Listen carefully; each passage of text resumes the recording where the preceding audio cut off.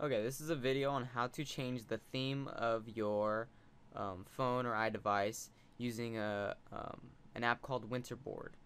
Now, if you don't know what Winterboard is, it's a Cydia app that allows you to change your theme to basically anything that it allows you to do. So, if you went onto Cydia, go to search, click up here in the typing bar and type in Winterboard.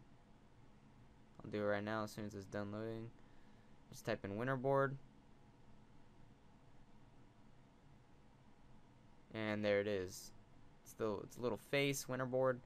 Yeah, get it. And once it installs, it'll make you reboot your device. Once you reboot your device, you can start looking for themes. Now you can go into sections right here at the bottom where it says sections, and you can go down and go to themes, and you can look up basically anything that you really want. Mainly right here where it says themes, nothing. Or you can go into the Cydia's main page, and you can click the little button that says themes right here. These all usually all of these, or most of them, you have to pay for them. As you can see, $3. Some of them are free, but usually the free ones are have less icons that are actually coded for the theme, or the image is different. I got a cool theme called Blade Haze HD, and it says right here it's $3, but I got it for free. And how I did that was I went to manage sources and added this source right here, which is cydia.xcellize.com. And so once you add that source, you can get basically a lot of the themes that you would usually have to pay money for free. So I just typed in Blade Haze, and it's right here. I went down so I could see what the other options were, and as you can see here, Blade Haze 3D HD for iPhone. And this is the original one, and this is the Xcellize one right here. I downloaded it and installed it already, so I'm just going to give you an example of what it is. So go into your Winterboard. After you downloaded whatever theme you want, go into your Winterboard, click Select Themes, and this is what it gave me.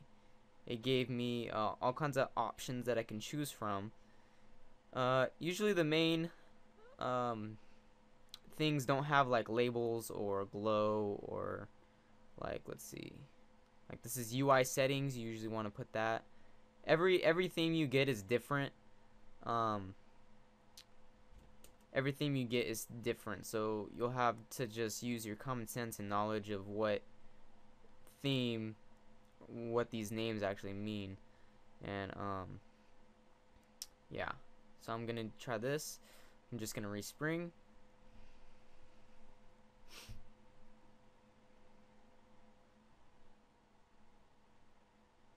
Once it's done, so yeah, this is one of the new lock screen. As you can tell, it's different, way different than the original lock screen.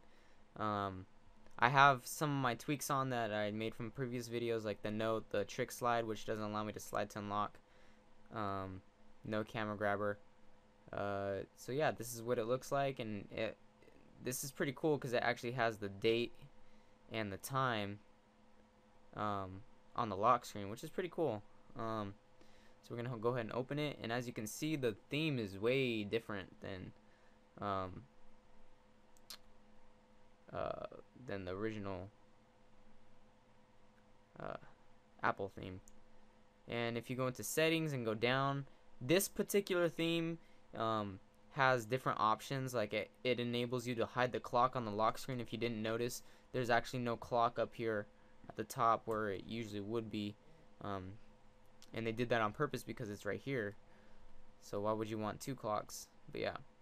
And they have I guess icon control. Don't really know what that does.